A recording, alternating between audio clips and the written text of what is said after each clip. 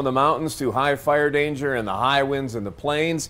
Meteorologist Alan Rose is breaking down why we see high fire danger when the winds blow downhill. Alan? Yeah, Rob, it's been a dynamic day here in southern Colorado, all thanks to a strong and dynamic storm that's coming out of California. That's hitting Colorado pretty hard right now. For the mountains, it's been a wintry mix of snow and wind. For the plains, we've seen some occasional showers.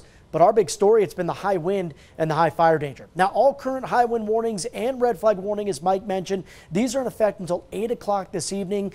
Gusts today have been the strongest, generally in the mountains, mountain valleys, and south of Highway 50. Now, to explain what's happening, let's take a look at the difference between upslope versus downslope flow. With winds generally flowing west to east across the country, upslope winds in this example will occur on the western mountain slopes. This causes rising air to cool and moisture to condense into clouds and snow. On the eastern slopes, the opposite sides of the mountains, sinking air warms and dries out. Looking more closely at this downslope flow example, storm energy aloft enhances the wind. For the plains, the stronger the downslope wind, the higher the fire danger.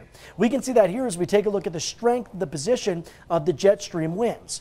These winds can be found at roughly 30,000 feet above ground level. The orange tones you're seeing here on this map over Colorado, those indicate upper level wind speeds around 150 miles per hour. And under the right conditions, that strong wind energy in the upper atmosphere, that can mix down to the surface. Now, not all of it, of course, but some of those stronger gusts can reach us here down across the plains. Now, today, those conditions haven't lined up perfectly in the Pikes Peak region.